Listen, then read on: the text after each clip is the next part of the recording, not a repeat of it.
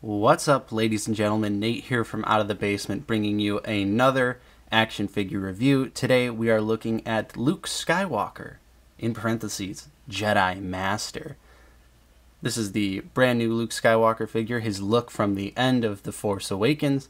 Finally, we got an old man Luke figure. You'd think they would have put this one out when Force Awakens came out, but no, we had to wait for The Last Jedi to get his look from The Force Awakens.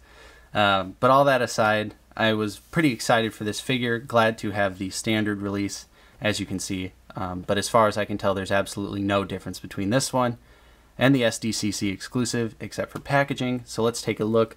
This is in the new Black Series box with the higher artwork with Luke right there. I think the artwork looks awesome, and the no top window. He is number 46 in the line. Here's Luke's brand new read-up right there. If you want to pause it, go ahead, check that out. Pretty much standard fare otherwise for the Black Series box. We've got his name on the side there. So let's go ahead and get Luke out of the packaging. In terms of accessories, Luke only comes with one thing, and it is this cloth cape right here, which looks good when you don't have it on the figure, but as we'll see when we get deeper into the review, I have just not been able to get this cape to look right. You have these big ugly seams that really don't help the actual cloak rest on the figure. They do include these little strings right here to tie around the figure, which is a nice touch, but I feel like it's so hard because they're so small. It's really hard to tie them accurately around him. You sort of just have to get a loose grip sort of around his neck, but otherwise, I think the cloak looks pretty good. I think it probably could have been a shade or two darker.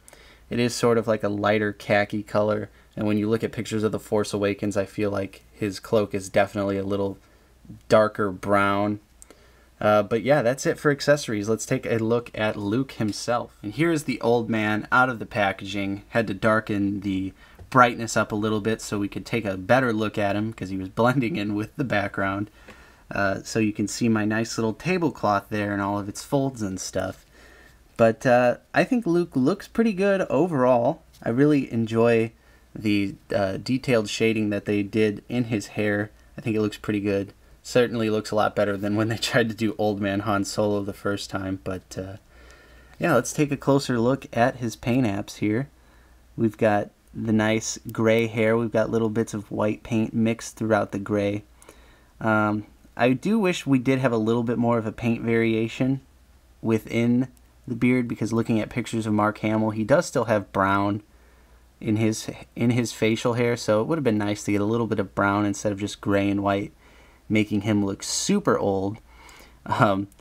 My Luke kind of has a derp eye right there, but I was so excited to pick up a figure last night that I couldn't resist, and I figured I wasn't going to find another one of him, so I just bit the bullet. But I don't really think it's that bad. Could be a lot worse.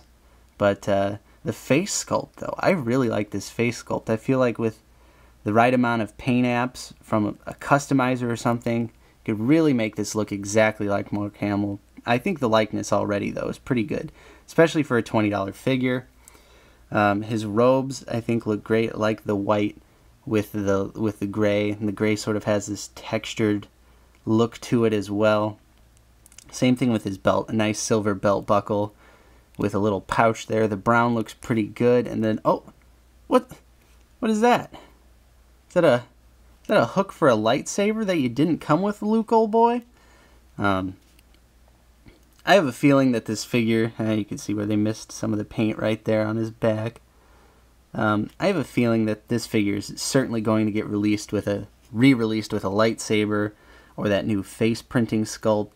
I'm not really sure why they just didn't apply that to all of these figures, but again, you can see the nice detail going back here with the white and the gray that has the nice texture on it. If we want to take a peek underneath the skirt, he just has gray legs with some bandages on there.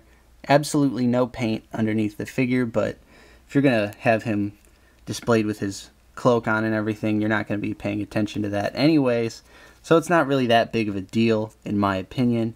As for articulation, his arms do go out that far. He has single jointed elbows, but they're cut in the same way that Qui-Gon's elbows were cut, so it's going to be easier for him to grip a lightsaber, presumably, with both of his hands. Anyways, moving on to the wrist, he does have a wrist hinge, and of course it swivels all the way around, just as you would expect it to.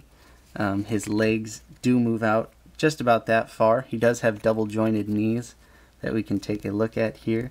The articulation works perfectly, so if you want to get him in a cool jumping pose, some extended universe canon of him kicking ass as an old man, which I hope we'll see in the new movie. He does have rotation at the thigh. It's pretty stiff there. And in terms of ankles, his ankle can move down that far, can move up pretty decently, and he does have ankle pivot, of course. Of course he has ankle pivot. Why on earth would he not have ankle pivot? It's 2017. DC Multiverse. Whoa. Yeah. Had a little bit of a cold there. Anyways, I'm going to go run and get him a lightsaber, honestly. So a little bit of a just kidding moment because, well, if I would have checked the articulation on his robot hand, I don't know if it's like this for everyone, but for me, it's stuck. He does not want to have any swivel to it. The hinge works fine, but no swivel, so it's really making it difficult for me to pose him with the lightsaber in both hands. And the lightsaber hooks on neatly right there. You can have him holding it. Hey, check me out, Ray. I got your lightsaber. That's my lightsaber. Thank you for finding it for me. Where's his green lightsaber? Seriously, why didn't he come with that? Final part of the review here. The cloak. This disaster of a cloak. It's just so hard to place on him to actually look good. The hood is just, I feel like it is just a tad too big, and it just kind of looks gigantic, and there's not really any way to like get it to lay more like sort of like this, you know, just something where it's not like popping up so badly in the back. And again, the strings don't really help at all. They just kind of sit there. They'll pull it up for him, make him look nice and tidy. I don't even want to mess with it. I seriously spent so much time last night trying to get this hood to look decent, and like I said, it looks all right, but it could have been better, especially with what they did with Obi-Wan earlier this year. I feel like that was a perfect robe, and now they're just back to doing whatever this is, whatever you want to call this robe. I just wish it was a little bit better, just a little bit better. But anyways, what do you think about this figure, guys? What did you pick up on Force Friday? Did you get Thrawn? Did you get Hera? I had to lock my pre-orders down. Bucky was lucky enough to find Hera, which if you haven't seen that review, I will link it in the description. It will be at the end screen of this video as well.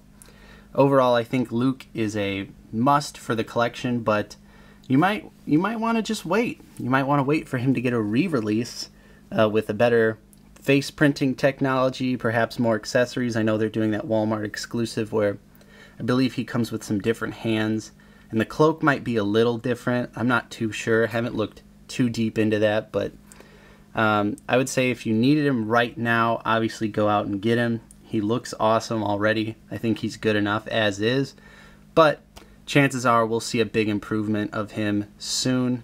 So if you liked this review, go ahead and give it a thumbs up. Let me know your thoughts in the comments down below about Luke. If you're new to the channel, go ahead and subscribe. If you want to see our Force Friday vlog, it'll be on the end screen. Go ahead and check that out. Thank you so much for watching, guys, and I will see you next time on Out of the Basement.